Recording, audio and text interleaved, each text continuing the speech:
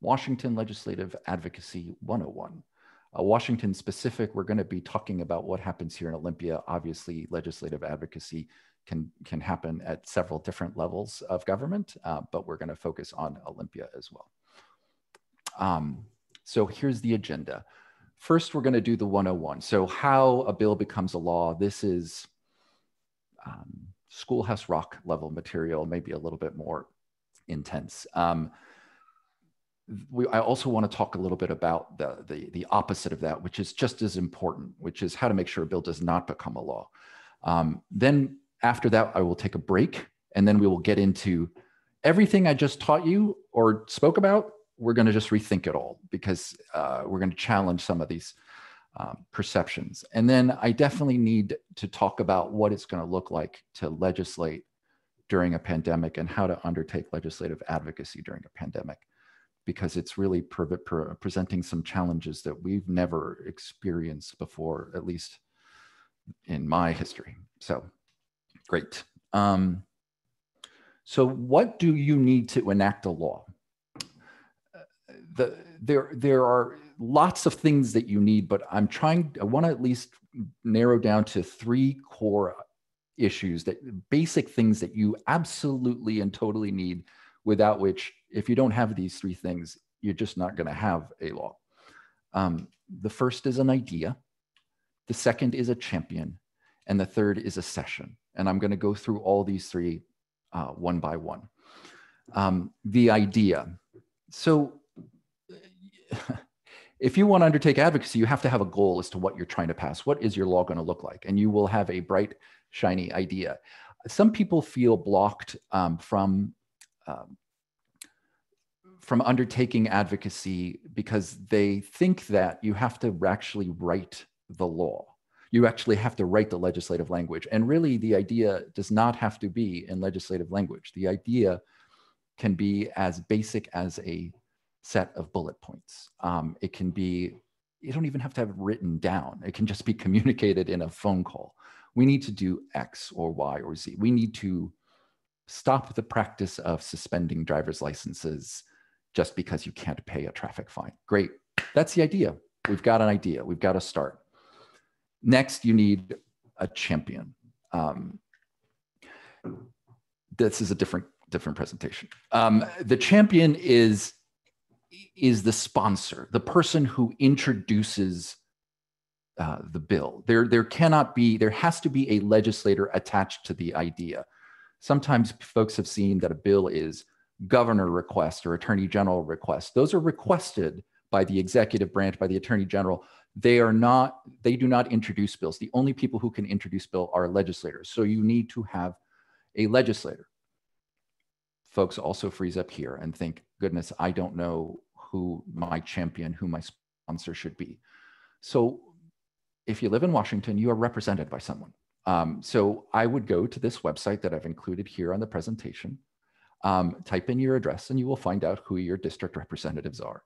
And they can be the start for where you find your champion, for where you find your sponsor. A level of above that is to think, what is my issue about? Let's say it's an issue related to law and justice. So you look on the legislative website, leg.law.gov, and you look at who's on the committee of the Senate Law and Justice or House Civil Rights and Judiciary, and find someone, and you reach out to them, and you reach out to their legislative assistant and say, I have this idea. And that is another way to potentially get your idea to a sponsor, to a person who can turn that idea into a bill that could become a law. The third thing you need is a session. You have to actually introduce your idea, your bill, your sponsor, your champion has to introduce it during a time that the legislative session is active. So some basic things to know about a legislative session is that they are biennial.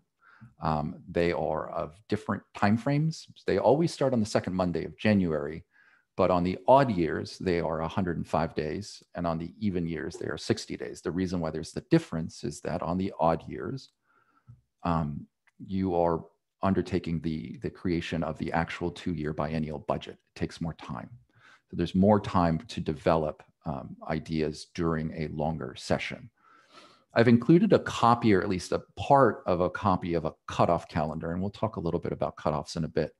But if you can actually see on this PowerPoint, you know, the first day is the second Monday. This last year's session started on the 14th. This year's it's on the 11th. And you can actually just go down 1 through 105. We got down to 63 on this PowerPoint slide, but you've got the clock starts and the clock doesn't stop until you hit 105. This is different than in other states. I worked in Georgia for a year, and they have a 40-day legislative session, but the legislature can pause the clock, and so legislative days don't get counted during these breaks.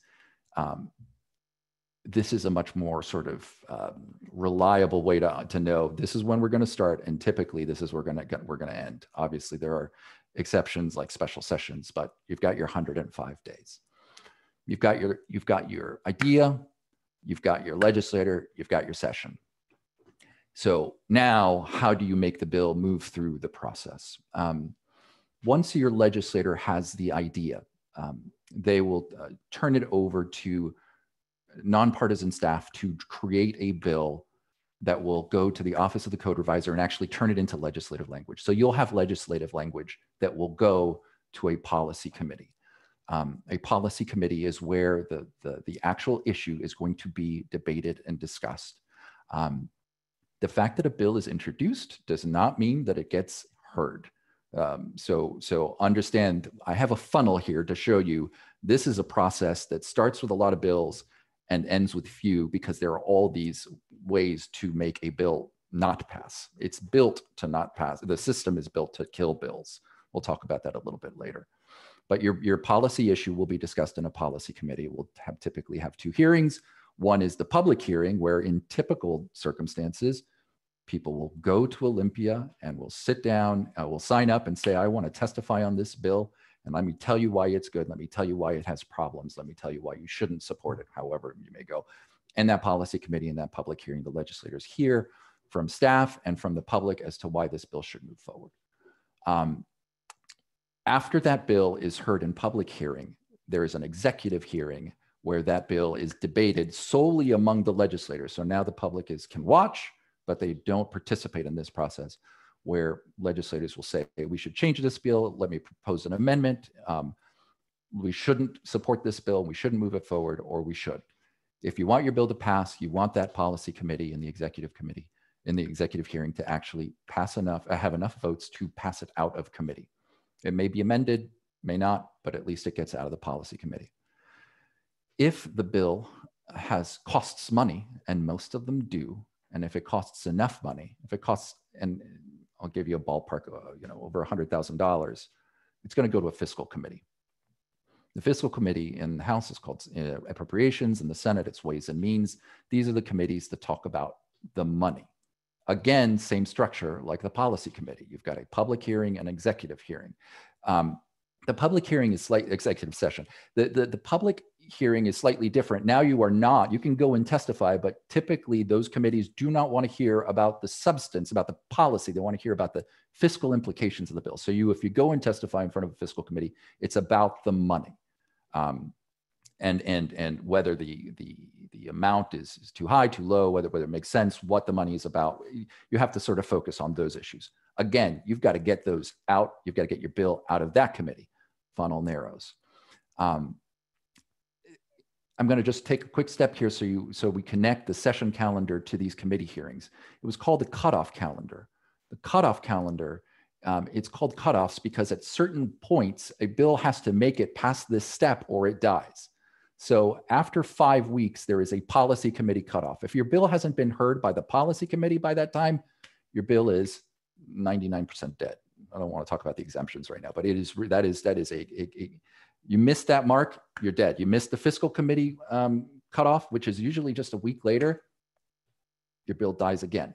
So again, the funnel, it gets shorter and shorter. After fiscal, it goes to rules, which is a committee which decides what goes to the floor to get debated. You've got to get your bill out of that committee. It's a little bit more arcane in terms of how to get it out, but you just need a couple of folks on the rules committee to support the idea of your bill getting debated on the floor. Then it goes to the floor. So if this is a House bill, it goes to the House floor needs to get a majority of folks to vote for it. Again, there's a cutoff. There's a floor cutoff. If your bill doesn't make it through that cutoff, it's dead again.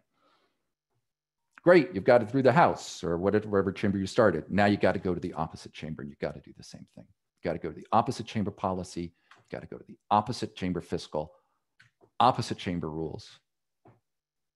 I'm being repetitive here. And then if the bill has changed in the other chamber, now you've got to reconcile the version that passed out of the House, if we're starting in the House, and the version that has passed out of the Senate.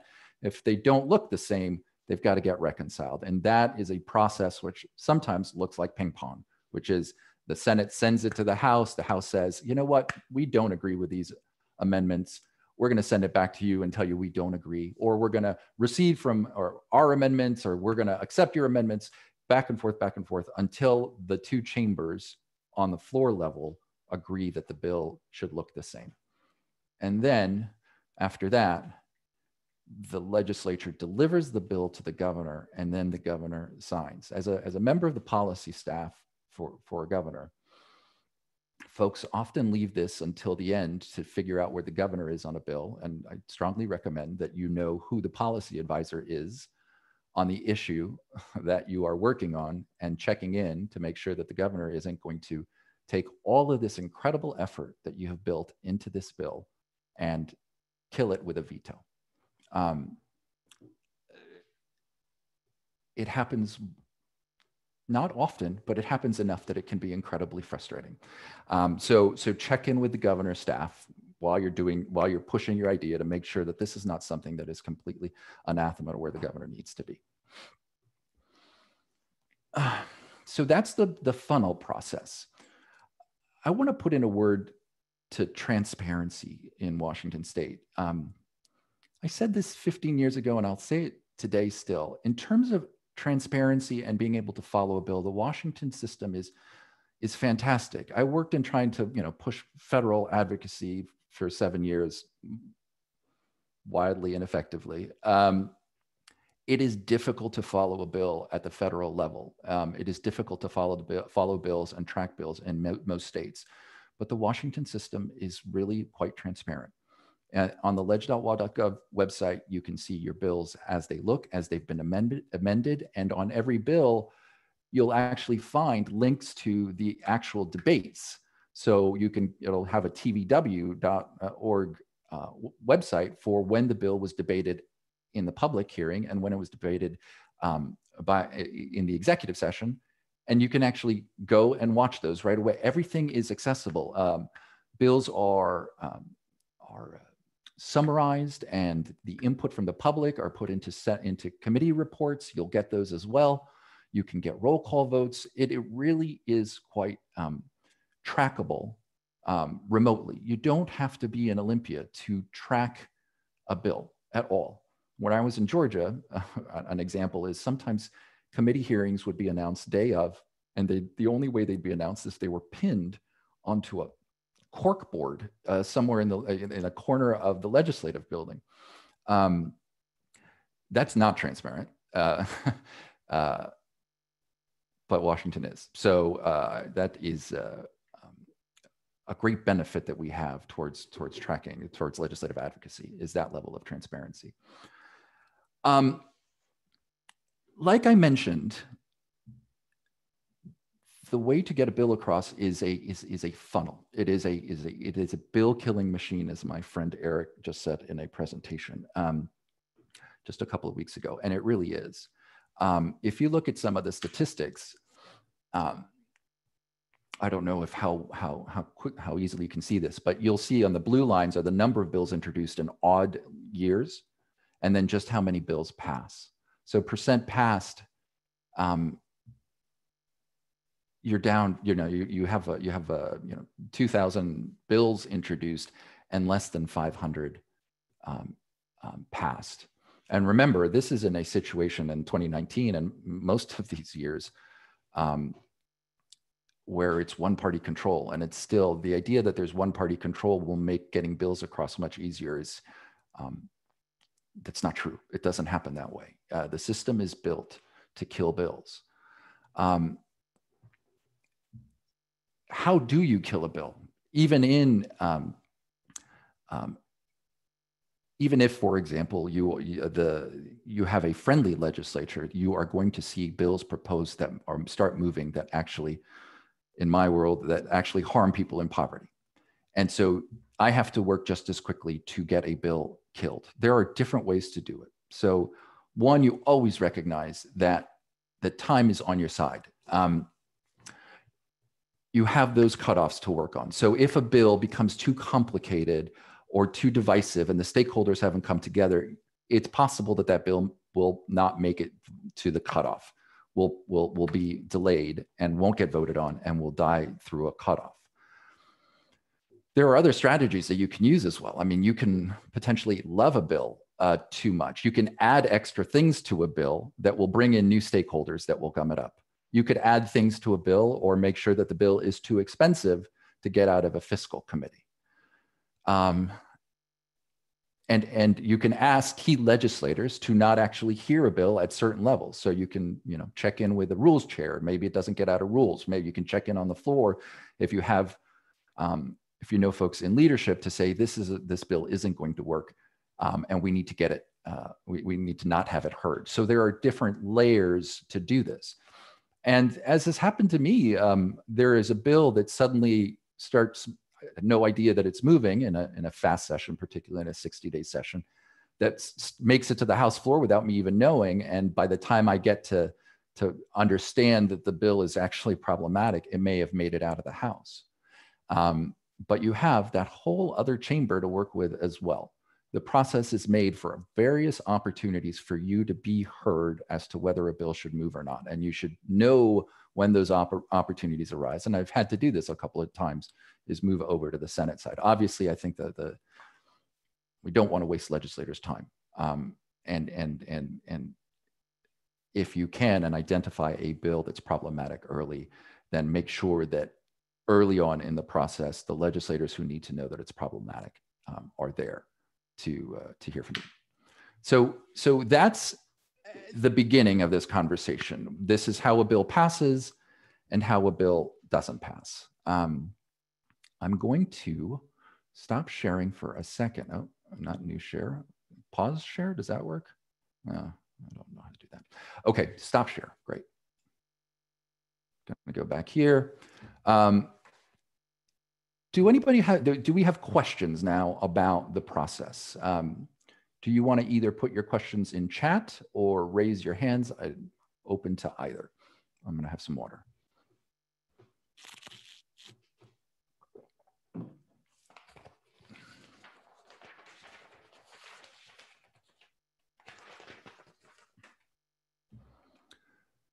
All right, here we go. One from Murph. When there are so many bills, how do you even start to track them?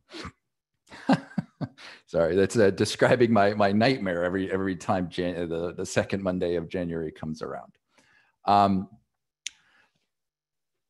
Every day, the legislature puts out a list of bills that were introduced that day by legislators. And you'll have the bill number and you'll have a brief description of what that bill does. That brief description is really often not helpful. And what you need to do is actually, if it is in any way, you could check. Also, it's really important that that list will tell you where the bill was referred to in terms of policy. So if it was referred to, oh boy, I'm going to give you an example and then I'm going to blow it up. If it was referred to transportation, you would think typically that wouldn't be an issue that I'd work on, since transportation is not on our priority list. But then of course, when the bill that made it so much easier for tow truck operators to tow vehicles where people are sheltering in those vehicles and get rid of all their personal property, that one sort of caught us by surprise because it was referred to transportation. So really, you have to have folks who are able to look at every bill. I look at every bill, but I do not understand every bill. And so I'm fortunate to have a team of folks at CLS who have broken up what subject matter they'll look at in terms of bills. Also, and I want, this is very important, the partnership with other legal aid organizations to also look, so they're housing advocates, the housing task force that's convened by the Northwest Justice Project can look at bills related to housing and see if they are problematic or helpful, or if we, if they actually harm the people they work for. So folks, and family law as well, some of the areas where other partners can look at, they're there. And so the only way to track bills, that many number of bills, the 2,000 that typically come in every odd session, is to have, a team of folks able to look at them. All right, I've got some more questions. Exciting. Tristan, when choosing a champion, does it matter if they're a senator or representative? Will all bill goes through both chambers? Fabulous question. So the answer is it doesn't matter, but if I'm going to give you a strategy, and this is only applies in every year other than 2021, and I'll get into this in a second. Typically, the strategy is get your bill introduced with a companion. So you have the same exact language introduced by a representative and by a senator. The reason why is, regardless of how expert you are as an advocate, as a lobbyist, however you want to describe yourself, things happen, and bills that seem to be moving at some point get derailed for some reason. They run out of time to address it on the floor, and they've got other bills that are ahead of it. And all of a sudden, the bill that you thought was going to shoot through your chamber dies on the floor. It's helpful. That's why you have your second shot here with your companion on the Senate side. So strategically, the answer is, if you can, get the bill introduced in both chambers and track and push the bill in both chambers. I'll get into why that's a problem in 2021 in a bit, but let's just, generally, that's what you want to do. There doesn't matter which, the answer is try to get both, all right? Randy, what happens when similar bills are introduced? So yes, so in that situation at some point, like let's say there are exact companion bills, at some point there will be a decision amongst the legislators which will be the vehicle, which will be the bill that will actually move through. Maybe they don't want to spend the time pushing both bills if they've got one going. So there'll be a decision that this will be the bill that we'll work on. What we'll see, likely see maybe in this upcoming session, is separate, different bills that don't look the same but touch on the same issue, like on legal financial obligations or on earned time. At some point, those bills, they're not companions. They can move at their own pace, but at some point, again, legislators will say, this is the vehicle, and we're just going to ignore this other one for now. We're going to decide to focus our energy on the way this particular bill works. All right, Lisa, what's the latest time before, during session that you need to have a chamber? The latest time. When is the best and worst timing? All right, Lisa, love the question. I'm going to answer it as soon as I finish questions, because that's my next conversation about timing, because you're onto something. I'll give you my short answer, and then we'll do it a little bit longer later. If you think that, just introduce January 11th comes around, the second Monday, you find a legislator then, and, a couple of weeks later get it introduced, you're hampering your chances of getting your bill across. You're already way too late. Okay, and I'll talk more about that in a second. And Janet flags in the chat that the website does have a nice tracker to set up for yourself for the bills that you're interested in following. Definitely. Another thing that even at the federal level, the Washington State bill tracker is actually much more user-friendly, where you can type in the number of bills that you want to track, and it will actually notify you when the bill moves from committee to committee. When things change, you'll get a notification, which is awesome. You can get them specific for a particular bill. Right on the bill page, it'll say, send me an email notification, so you can track it that way. And then there's actually a bill tracking system where you can type in multiple bills to use as well. All right. Randy, why would a bill ever take away funding from another that's helping a community in poverty? Are there protections we can put in these bills? I appreciate the question. I think you're absolutely right. The problem, the reality is there are separate stakeholders with separate interests. So, for example, I often have to work on issues where the Washington Collectors Association is not particularly supportive of the policy proposal. So reducing interest on consumer debt could be helpful to people who are struggling under the burdens of debt. But by reducing that interest, I'm actually hurting the pocketbook of collection agencies who their business model is collecting those bills. When we are trying to push bills, for example, that make it harder for the agricultural industry to retaliate against workers, that actually impacts the bottom line of the agricultural industry. So they are stakeholders involved in that conversation, and we need to be persuasive as to why the legislature needs to act in that situation. As you'll see in a bit, that is challenging, particularly when, well-funded industry can bring out a lot more, can put a lot more resources into the legislative advocacy than some of us. And that's just a reality. Thank you for those questions. We'll have one more shot here at the end of this presentation. And so think through some more. All right. Now I'm going to go back to my desktop here. There's my break. And now I'm going to share that. And here we are again. Awesome. So this is Rethinking the 101. We've learned a few things in the last 20 minutes. Let's unlearn them. What do you really need to enact a law? Okay, we have an idea. Okay, you think you have an idea.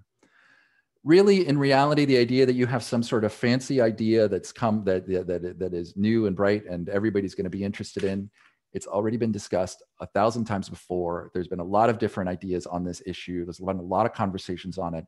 Don't assume that you're starting from scratch. There's lots of history in the legislature, and the legislature knows what's been going on and understands all the stakeholders involved. Your idea is not as perfect as you think it is, and you need to have some sort of sense of where it comes from or how it's been discussed in the past.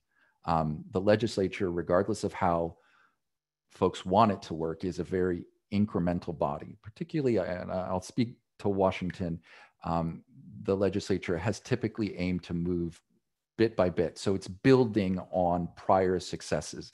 So your idea is likely built on a prior policy change, and you need to be aware of that as you're making this presentation. Maybe, for example, you have this idea that we should automatically exempt certain funds from bank account garnishment. And we're going to be working on that. The industries, the debt buyers, the collection agencies will say, hey, you just worked on this 2 years ago. Legislators tried to do this, or legislators made this change. They've already done changes, and the industry's been, has had to react to them, and they don't have enough time to react to this new set of changes. So we're going to go and tell legislators that, it's too soon to tackle this again. You need to know that, and you need to be able to contest that.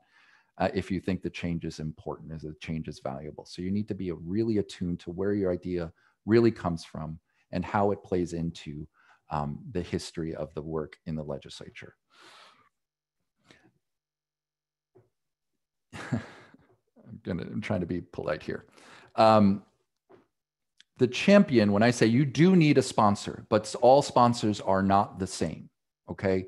Sometimes the ideal legislator is one who is passionate about the issue and is willing to work the bill, which means willing to find every leverage opportunity to make a bill move forward. And we do have legislators like that. And they are incredibly helpful. And we're very lucky and fortunate when we have sponsors like that. But sometimes they can't be that way. Let's at least say sometimes sponsors have 20 other bills that they're working and of different levels of priority. And sometimes they cannot work those bills in the same way. So you cannot depend on your sponsor to work your bill. You can, at minimum, depend on your sponsor. If you get a sponsor to drop your bill, to introduce your bill, great. That's, without that, you're not going to get the bill across anyway. So you have a sponsor who does that. Anything else, right, you have to approach as gravy. because there is no guarantee that your sponsor will be, as effective a champion as you'd like them to be. Legislative advocacy does not work that way. The session, and this goes to, I think it was Lisa's question, does not start the second Monday of January. The session started weeks ago. It's just not official. When does session really start? Session starts when legislators want to start talking about the next session's bill. Session could start the day after the last session. You could have interim meetings with stakeholders, with legislators, with champions right at the end of session. Now, some legislators, and I just got an email, I got an email like this when I was trying to reach out to somebody in August, they said, get back to me in December. Legislators are supposed to be part-time citizen legislators. This is not a full-time job. They're not paid as full-time legislators, and they may have other jobs that they need to work on. So they don't have the capacity to play the role of legislator, but some do. And folks need to be aware of who the key legislators are and what their capacity is during the interim. And that will make work a lot easier. It is really helpful to have a legislator engage during the interim, to pull together stakeholder meetings, to get bill language worked through so that you are prepped, so that right now, as my friend Paul just called this, the December crunch is upon us, where everybody's on this. Folks are actually already prepared. They've done their work. They've recognized that sessions, could have started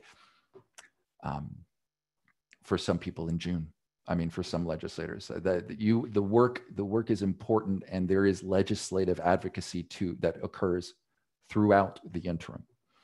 I would say that the clock really starts ramping up, Lisa, in I would say when school starts.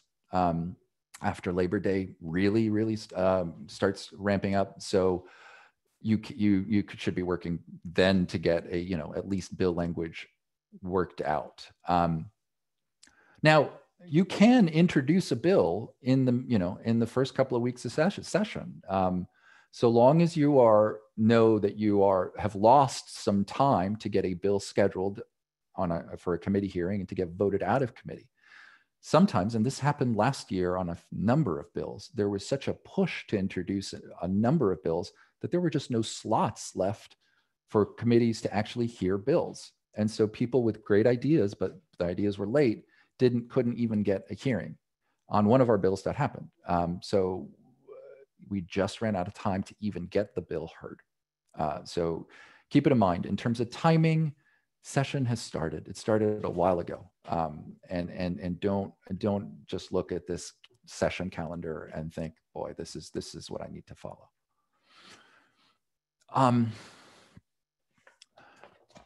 I've had lots of discussions with colleagues about the tools that really matter in legislative advocacy. And there's a reason why people are more effective. I'm going to just take a little break here. Oh, very distracting. Hi. Okay, go down.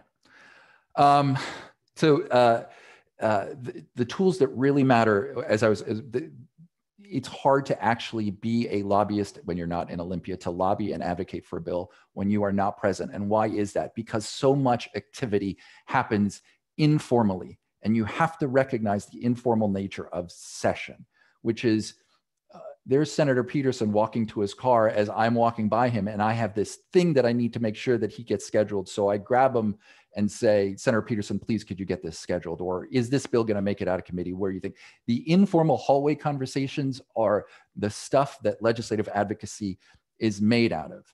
And legislators, as they're part-time legislators, often will reward familiarity. Oh, here comes Antonio. He's been, we've worked together on other things.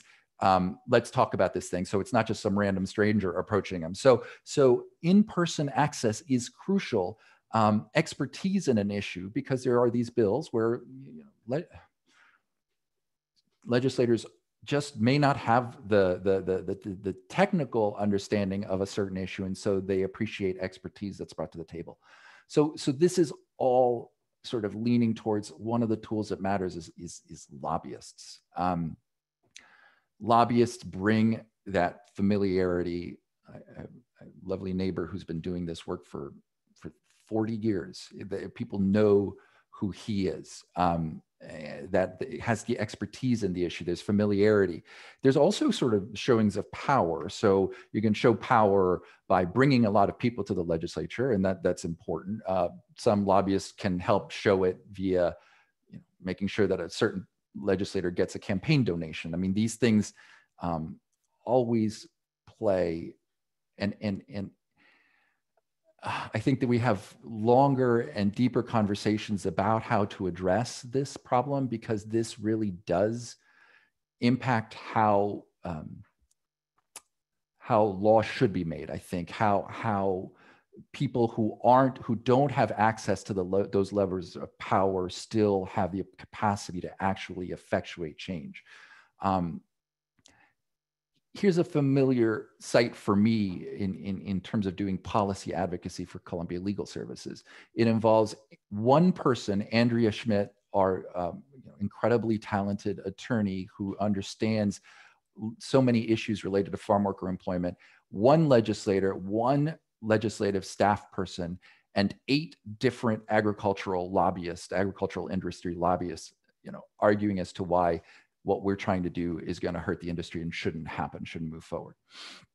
That disconnect, that inequality of arms exists throughout the work.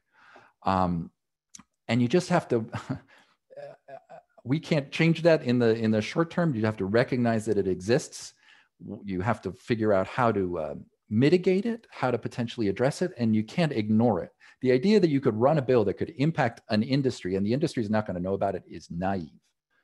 So one thing I like to do is actually reach out to the industry early and saying, this is happening. We're going to work this bill. Let's have the conversation. We're not going to get to consensus on a lot of stuff, fine, but at least have the conversation so it's not happening on the 5th week of session when all of a sudden the tool that's really available to those lobbyists who are really smart about this stuff say, we're just going to delay this process and say the stakeholders haven't reached consensus. We can't do this in time. And suddenly your bill hasn't made its cutoff and it's dead. That happens a lot. It's a tool. The lobbyists know how to use these tools. And they are just a key part of this conversation. They are not, ignoring their role is, like I said, is naive. One thing that's actually quite helpful, again, in terms of transparency, is going to the website, pdc.wa.gov, and you can see everybody who lobbies, who's registered as a lobbyist. You can see who their clients are. You can see how much they're paid. You can see what issues they've worked on and who they're reaching out to. It's public, it's transparent, and it's a tool that I'm still trying to think through how best to use in terms of making this access to legislative advocacy a little bit more equitable. Those are bigger and longer and more systemic conversations, but I think it's important to recognize the tools that matter. Okay, I'm going to actually stop sharing because I want to talk about legislating a pandemic, but we don't need to stare at this slide all this much. So 2021 is going to present some amazing challenges in terms of how to run a legislative session virtually. It presents a challenge in terms of how to get public input. It presents a challenge in terms of how to manage time. Typically, during a regular session, if you want to comment on a bill, you walk into the committee hearing, there's a little computer terminal up there. You say, on this bill, I'm signing in as pro, and yes, I want to testify as to the bill. You can't do that in Zoom. You've got to have a lot more preparation. And there's just going to be a challenge of time, and time is the time is a massive challenge. All hearings are going to be virtual, at least as what I understand. There's going to be some Senate in-person work, but the public is not going to be allowed in the legislative building. And in terms of accessing lobbyists, all that informal access, the hallway access, the parking lot access, that has not going to be happening. Folks are going to be legislating potentially from their homes. And so there needs to be a reality. There needs to be a recognition that there isn't going to be, because of these logistical challenges, there isn't going to be enough time to hear the number of bills that are typically heard. The number of bills is going to get reduced by a significant amount. What's happening already is legislators are killing bills because they don't have the time to recognizing that they don't have the time to hear them all. They don't have the time to have the committee hearing, the executive hearing, the floor debate. I don't even know how you're going to do floor debates. And it's going to be interesting to watch. Procedural challenges on the floor. What happens if someone's technology breaks down? Does the vote count? It's mind blowing how different it's going to be. In terms of substance, legislators, the word is out. If your bill costs money, it's less likely to be heard. If your bill isn't pre-negotiated, it's less likely to be heard. If your bill isn't in one of the core 4 issues, and that's racial justice, COVID, economic stability, and climate change. If it's not in that world, it's less likely to get heard. If it's a companion bill, they don't want companion bills this year. They don't want you introducing 2 bills because they don't have the time. It's not going to get heard. If it's a message bill, which is a bill that folks introduced to organize around, but it really is never going to pass, it's less likely to get heard. And so that is it's a major shift as to what the world of substance is going to be like in Olympia. While it is a challenge, it is also an interesting opportunity because, as I mentioned, with all that, why lobbyists come down here and buy houses and just live here for 3 months a year so they can go to their breakfast meetings and their dinner meetings and do that hallway access. It's all gone this year. Does that open the door for a more sort of equitable access to legislators? Legislators now, instead of catching, and I'll say for myself, instead of being able to catch a legislator in a hallway in one of these legislative buildings, I have to set up a meeting time, and it has to be on Zoom, and and it's a specific time, and it becomes a little bit more trackable, a little bit more formal. Those legislative calendars also, just so you know, are publicly disclosable, so they're an opportunity to have a sense more clearly who legislators are talking to. Of course, there's still a cell phone, and a lot of folks are recognizing that the way to make things work during a legislative session that's virtual is cell phone access. So getting legislator cell phones might be helpful as well, just to get better, to have as close to informal access as you can get. Okay, that's legislating through a pandemic.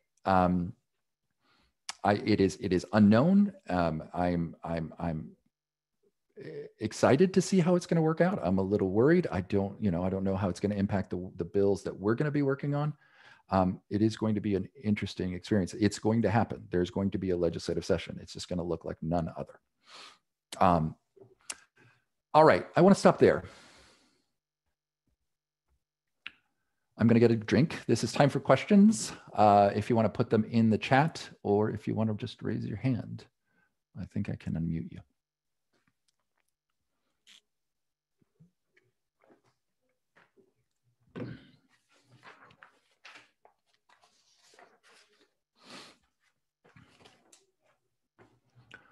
Thanks, Lisa. What, if any, type of legislation is not allowed to be considered in this short session? There are no restrictions, and thank you for asking that.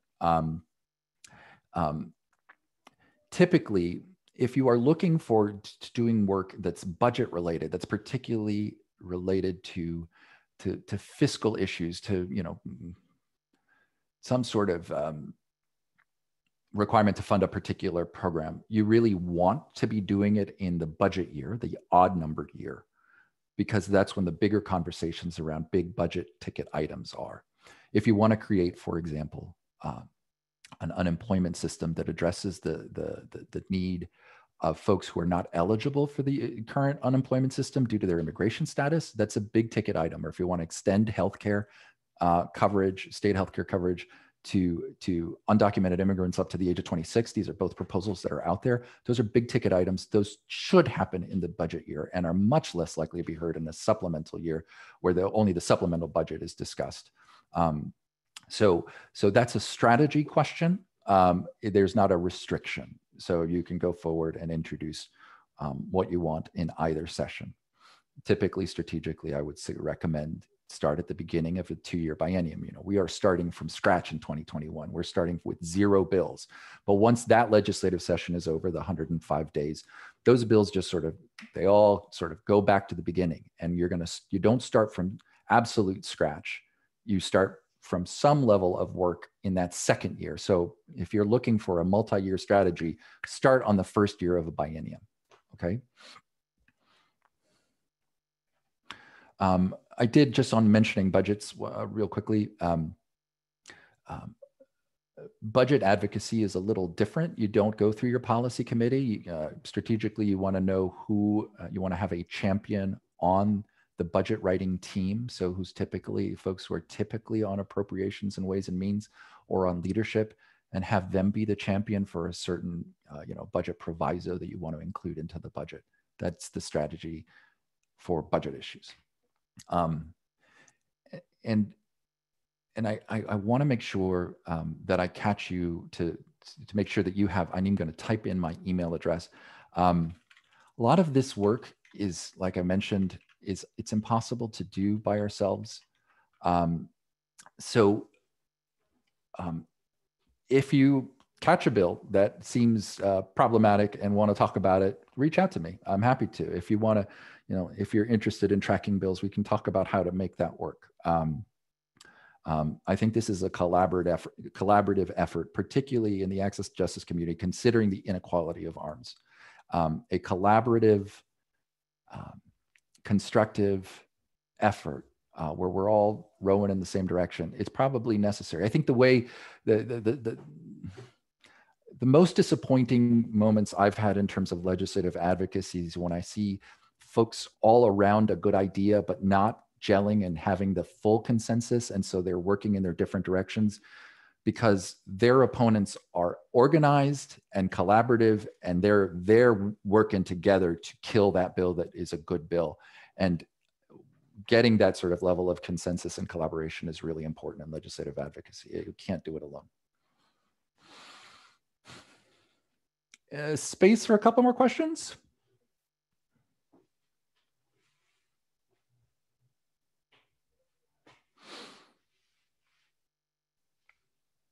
I think then I will stop there. Like I said, you've got my email address. Murph, anything to close with, or are we good? Maybe what is the big ticket item this year that we're working on as a community?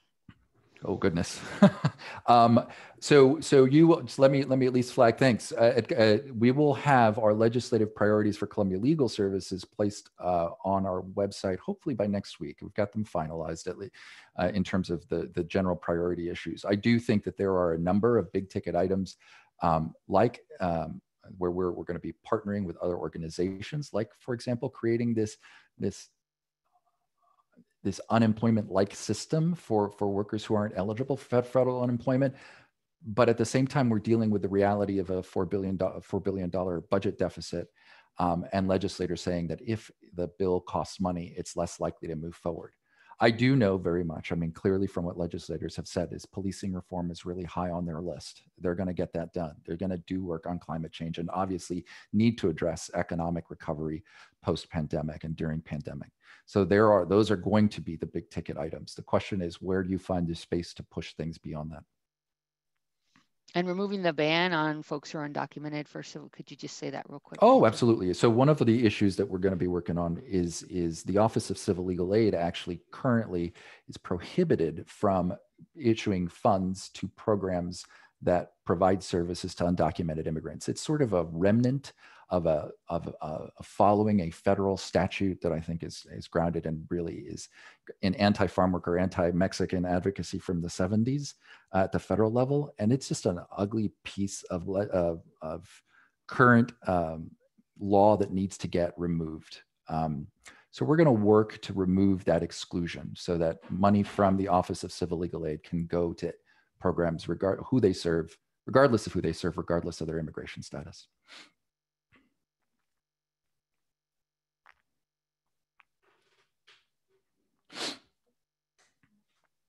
Thanks for flagging that, Chach and Murph. All right, folks, I'm reachable. I really appreciate you spending this hour with me.